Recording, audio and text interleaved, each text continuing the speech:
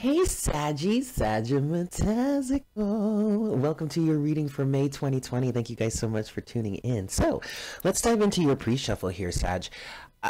I feel like, Sagittarius, I feel like you guys are dealing with a battle between the masculine and feminine energies right now. You have the King of Pentacles as your overall energy, okay?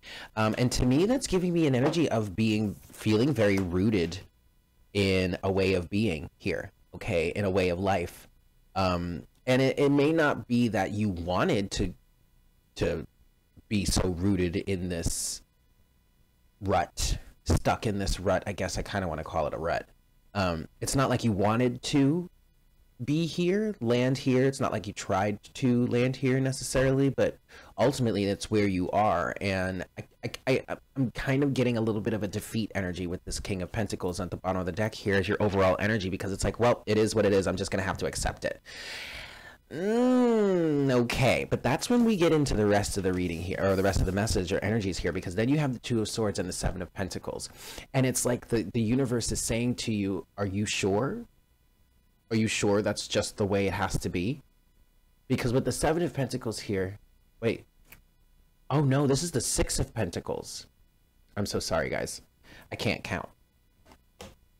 Well, now I have to think about that for a second. Two of Swords with the Six of Pentacles. Because the Six of Pentacles is about reciprocity. And to be honest,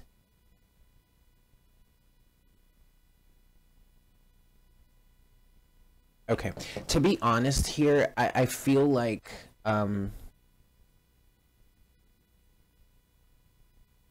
it's interesting because I really was seeing the Seven of Pentacles in this instead of, but I see now it's the Six.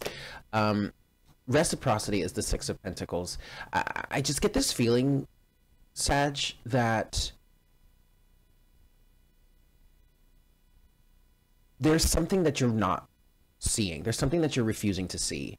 Or maybe there's something that you've been refusing to see for a long time, and that could be how there is how there's something with something having to do with reciprocity, whether you're not giving enough or maybe you were giving too much. But actually, I feel like it's the former. You're not necessarily, or you haven't necessarily been giving enough. There's a little bit of a stingy energy that's coming through with this King of Pentacles here.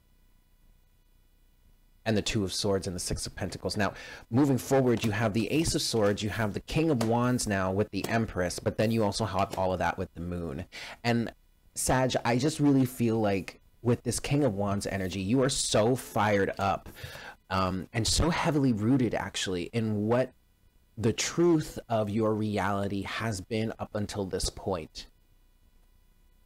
That, because also keep in mind, these kings are both fixed energies, okay? So with the King of Wands here now, it's like, God, it's like you fight to reinforce the validity of what it is you've been experiencing, what it is that you are rooted in. And then here comes the Empress with the Moon, the feminine energies coming forward and saying, it doesn't have to be this way. Look past the illusion.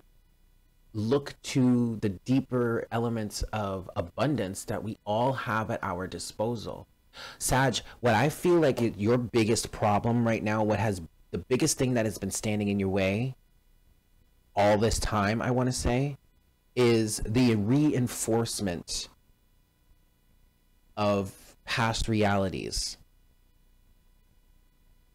Trying to reinforce the validity of it. And I understand where you're coming from here, because it's like, no, I experienced this, I went through this, and I'll be damned if I let myself forget it. Okay, that's fine. You don't have to forget it.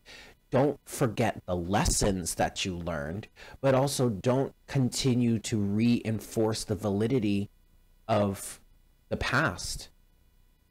Don't continue to reinforce the fact that what you experienced in the past has to always be what you're going to experience, has to always be what the nature of reality is.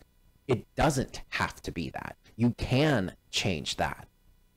And that's kind of what the Empress and the Moon is saying to you. It's like, pull yourself out of this darkness and get yourself into an abundant flow, and recognize that you can create anything that you want. It does not have to be a recreation of the past. I'm having trouble putting this into words, but it's an energy of like, think about the differences between generations, right? We have, and I'm going to use these terms. I'm sorry if this triggers anybody, but this is how we this is the easier way to understand it. So I'm just going to go with it. We'll say the baby boomer, the difference in mindset, the difference in perspective between, like, I was going to say the baby boomers and the millennials, but that's too big of a gap. The Gen X and the millennials, right? Gen X, you guys, or Gen X are kind of like, you know, business and finance and I don't know, I may not be describing this correctly, but then millennials are like free spirit, super free spirited, like the indigo children, right? And you have the Gen X's, which are just like right ahead, right before them, and yet they're caught between the values of the baby boomers and the values of the millennials. And the millennials are here saying, look, guys, life doesn't have to be this way. But then the Gen Xers, or maybe it is, maybe this is between the millennials and the baby boomers, but others are like the older individuals that have been rooted in this world for longer, are saying, well, this is the way it is, and you can't do it any other way, because rah, rah, rah. And here come the millennials like, okay, boomer. You know what I mean? That's kind of what that... Jesus, God, I just triggered the hell out of somebody. But I'm saying all that to say that's what the Empress and the Moon is saying to you. No, it doesn't have to be that way. You can change this. You can change what you experience. You can change what you see. You can change what shows up in your life. You've just got to change your alignment with it. Stop beating the drum of what the past used to be. Get yourself out of this rut. Yeah, look at what's underneath the King of Cups. I'm sorry, the King of Pentacles, the Five of Cups. Get yourself out of this rut. Instead of being fired up about beating the drum of the past, instead get fired up about creating something new. Period. And you're in the perfect place to do this, Sag, especially with what we've been talking about since August of last year, August of 2019. If you're new to my channel and you haven't seen that reading yet, it's titled "Damn It, Sag, You Made Me Cry," because I cried in that reading for you guys, because I really felt what you were going through. But see, here's the thing, Sag, you're in the right place to break free from this mind space now, because you've been doing so much work to heal from past circumstances. Okay, so now it really is, now you're kind of down to the bare bones. It's like, okay, you've dealt with everything else, now let's deconstruct this belief system so that we can create something new now. Of course, taking the lessons that we learned with us from the past, but it is no longer necessary to continue to beat that drum. Okay, Saggy? Okay, cool. Let's continue. Let's see what we've got for the rest of your reading, yeah? Okay. Hi, Spirit. Please make me a clear channel for all Sagittarians, Sun, Moon, Rising, Venus, and Jupiter.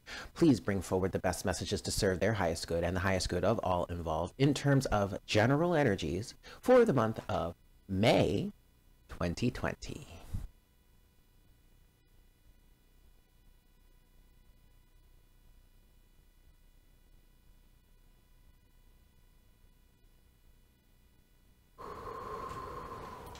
Thank you so much, Spirit.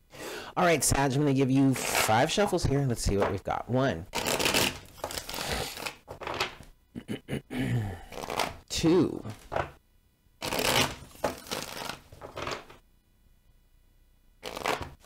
3,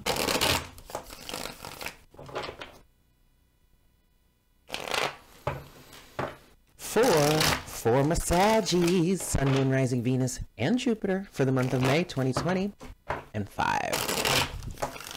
All right, Sag. Let's see. Whoa! Did you see that? I totally just caught my camera.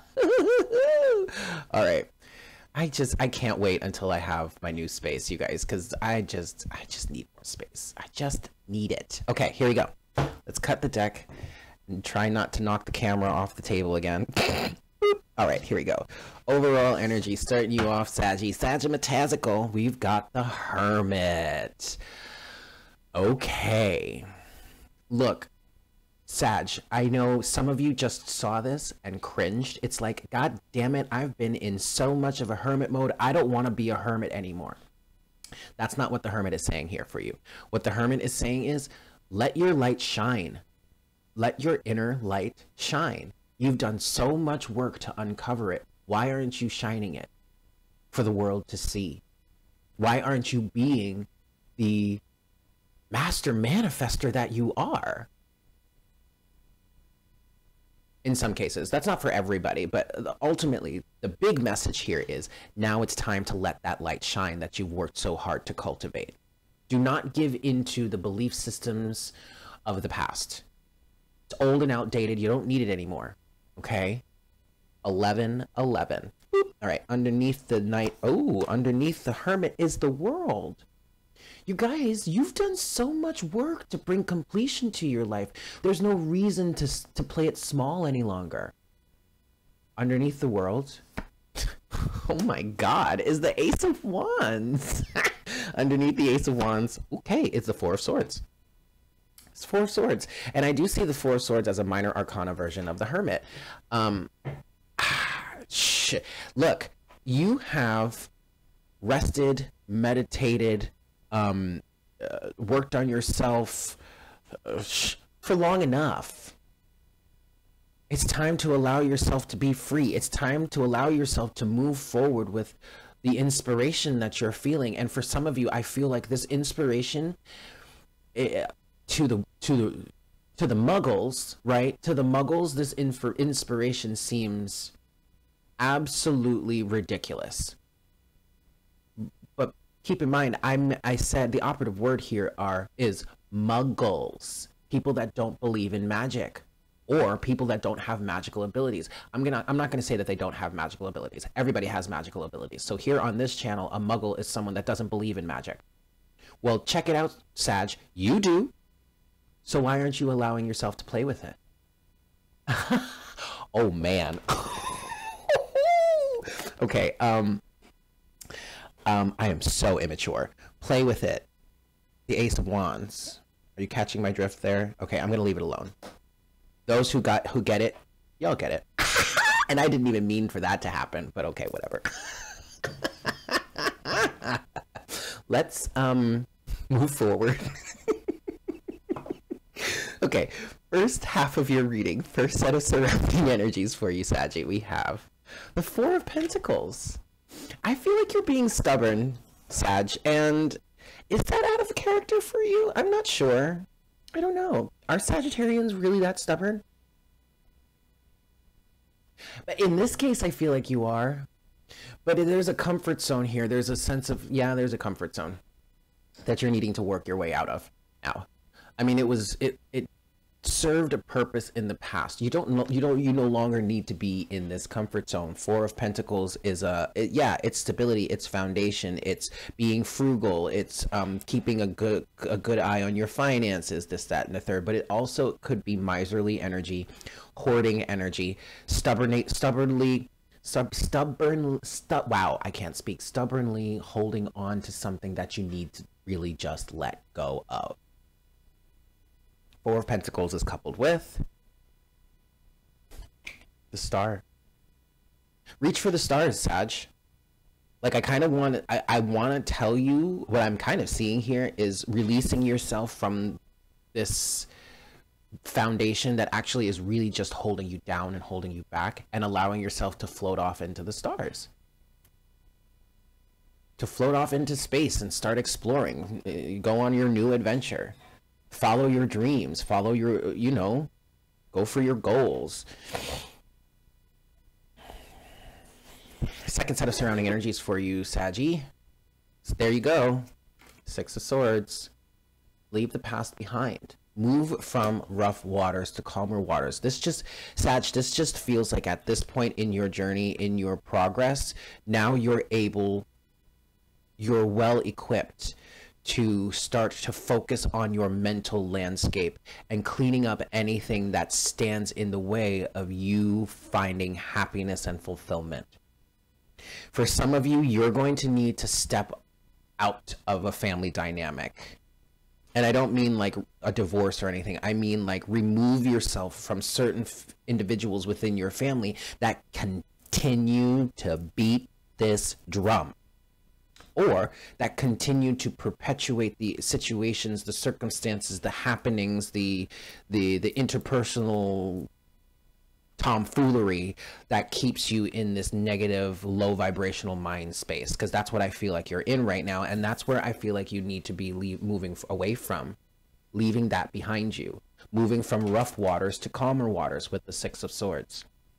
Six of Swords is coupled with, wow, the King of Cups, emotional maturity. It's not about staying in a situation like is that, I think it's a Blink-182 song, stay together for the kids, right? It's not about that type of energy of just staying in a situation because you made a commitment and I've been in this for so long and rah rah rah. No, it's saying to yourself, ooh, this is not emotionally fulfilling, and honestly this is actually quite emotionally detrimental, not just for me, but it's also detrimental for you. So here's what's going to happen. I'm going to move forward. I'm going to separate from this situation. I'm going to put distance between us because I can't have this any longer in my life. And it's not about getting back at someone. It's not about being spiteful or hateful or, hey, look at me, that's what you get. No, it's not about that. It's emotional maturity. It's like, look, this is not healthy. We got to do something about this. We got to change something here. We got to leave something behind because this is not healthy for either one of us.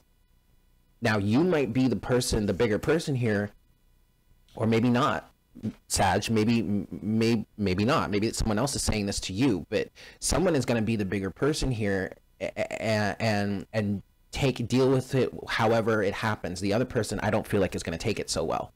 It might act fairly immature.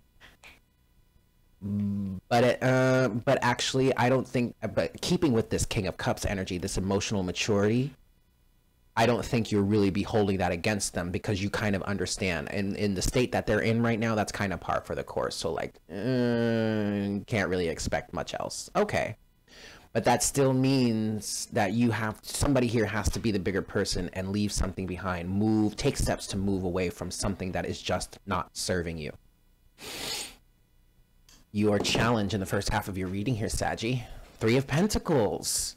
Rebuilding that foundation, going back from this Four of Pentacles state, going back to the rebuilding stage, remodeling, literally remodeling. Three of Pentacles is teamwork, entrepreneurship, but it's also self-mastery, and it's also building a foundation. So this is literally saying, all right, kids, let's go back to the drawing board. We've got some remodeling to do. That's your challenge right here. Three of Pentacles is coupled with, oh, wow, now the Queen of Pentacles. Now, your challenge here is to remodel your space or your foundation so that it is much more loving, caring, nurturing, grounded, stable, secure. It's like the Queen of Pentacles is coming in, the Queen of Pentacles energy, which is the archetype of the wife and the mother, and the homemaker, right, is coming in on your remodeling work and kind of being your architect.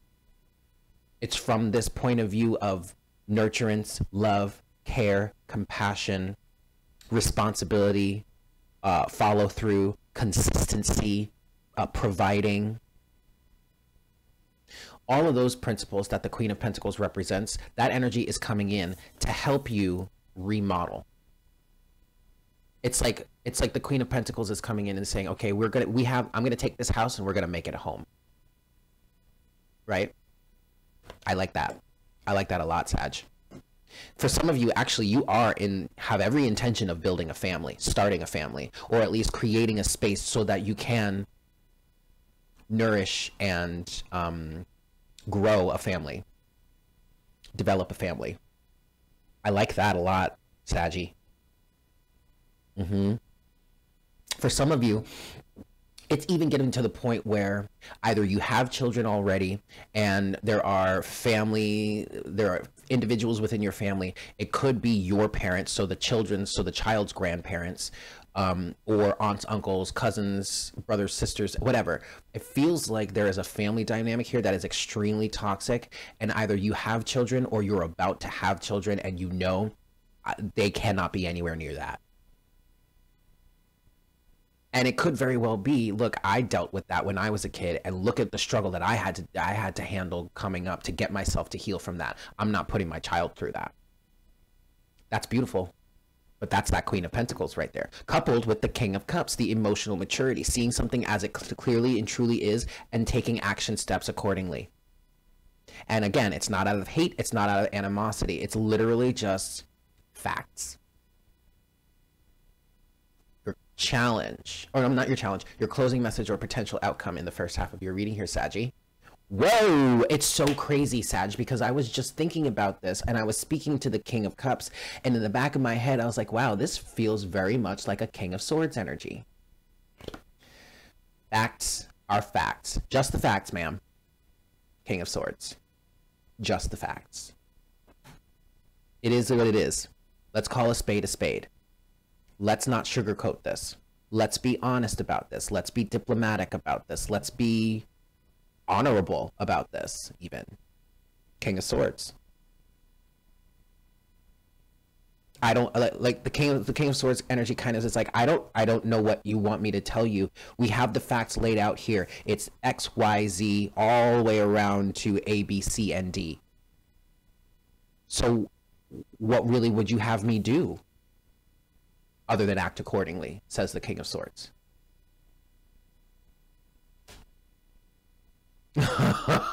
There's even a narrative that just came through of, well, this is the truth, and quite frankly, if you knew this was the case and you didn't want me to deal with this, then why did you tell me the truth like this? Or why do we find ourselves here then? But that's kind of petty.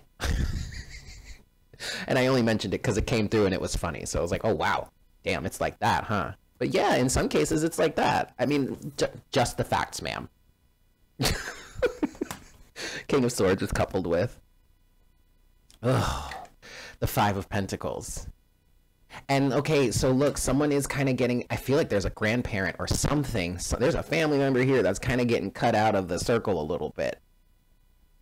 And the King of Swords is coming and kind of making them feel, and it doesn't have to be family, it's something I'm picking up on, but this could be anything for you. But the King of Swords is coming out here on that Five of Pentacles where someone is feeling hurt, okay, but is also feeling lacking or less than. It's like, look, you're not a bad person. It's literally just the facts. Like, it's like this King of Swords energy is kind of trying to come through and convince somebody that's like, look, it's not personal.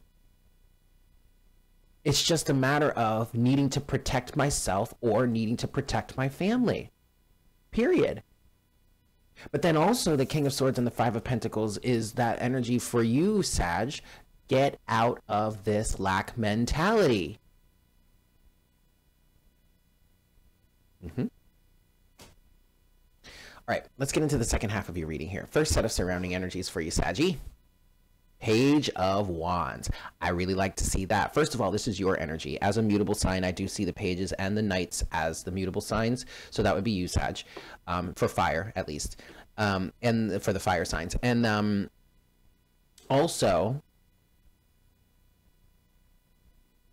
I see you taking steps to re-identify yourself, to move forward in a new way, strongly inspired.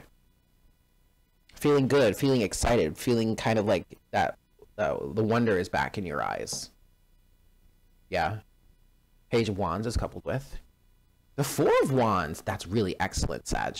You really, that's really, really excellent. Like, that's really recreating yourself, having the spiritual foundation to recreate yourself. So instead of giving so much into this old, outdated foundation with the Four of Pentacles. Now moving forward, as you reinvent yourself, you start to act and live and support yourself from your spiritual foundation now. That has really been helped to be fortified for you over this period of growth. I like that. That's a really nice change from the Four of Pentacles to the Star to the Page of Wands and the Four of Wands. I really like that a lot. Because to me, this is saying that you are letting go, or you have the potential, you really could be letting go of all of the things that have hurt you from the past, or all of the belief systems and all of that stuff from the past. Second set of surrounding energies for you, Sag, in the second half of your reading. The Devil. Interesting. Capricorn energy. Okay. What is the Devil here? I feel like honestly, the Devil, I feel like, is allowing yourself to indulge. Be free. Do what it is you want to do. If you want to be debaucherous, be debaucherous. I don't know. The Devil is coupled with... Ooh, the Queen of Wands. Look, there is an energy here of someone having been demonized in the past, or having been ostracized for their beliefs, for what it is they like to do, for what it is that makes them happy. And I feel like, Sag, this is an energy of you getting back in tune with that. And it's like, well, whatever, everyone else may call me a devil or may say I'm a terrible person for this, but this makes me happy. This is what I want, so I'm going to go for it. Now, I am not advocating things like murder or theft or assault, anything like that. Okay?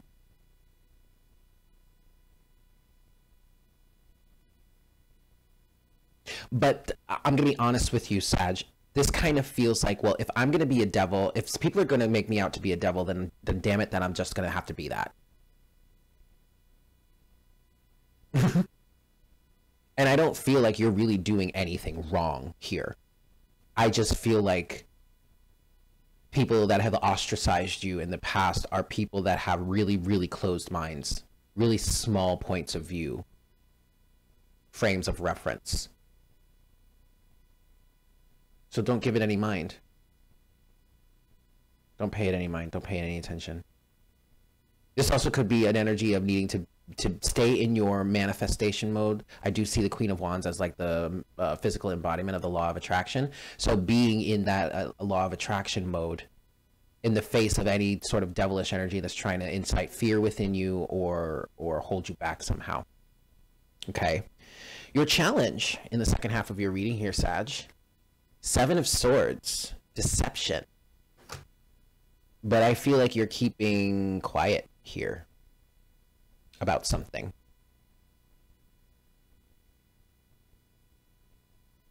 Seven of Swords is coupled with the Nine of Wands.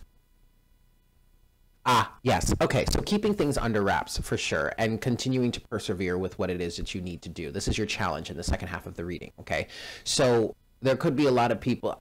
It's interesting because what was coming through with the Seven of Swords is like, I was trying to pick out, you know, something specific, but I was literally just getting a bunch of static or like a bunch of fog. And that was leading me to want to say, don't pay attention to anyone else external to you right now. Focus on what it is you want to do. Focus on what it is you want to create. Focus on persevering. But then also the challenge here could be not needing to say anything about it, not needing to talk about it. Just keep pushing. Which you do, which is you 100%, Sag. You know what I mean? And this is the Nine of Wands is, can it be, is that? No, it's the Eight of Wands. Anyway, closing message or potential outcome in the second half of your reading here, Saggy. Ooh, the Hierophant. Wow. I feel like there are some of you here that are really about to be in the process of stepping into a real authoritative space. Maybe even like a spiritually authoritative individual, a spiritual authority. That's interesting. That's kind of what I'm getting with the Hierophant here. I feel like you really mastered some principles spiritually, some spiritual concepts, and now you have the ability to teach others, because the Hierophant does represent teaching and learning, okay? The Hierophant is coupled with the Nine of Cups. That's beautiful, Sag. Yeah, so you really are in a place to really help people out, you know, with what it is you've experienced, what it is you've mastered for yourself and all that. You really have the opportunity to shine a light. But see, that's why Spirit is asking you to shine your light now, because you are an authority on certain levels. I mean, you've got the skill, you've mastered it yourself, haven't you? You've pulled yourself out of the depths, haven't you? So why are you not capable of shining fully, being the full, bright individual that you truly are, right?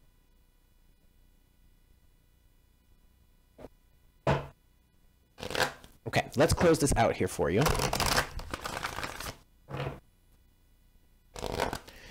Let's get your closing message for your general reading here from a Sagittarius. There it is. Oh no, anger.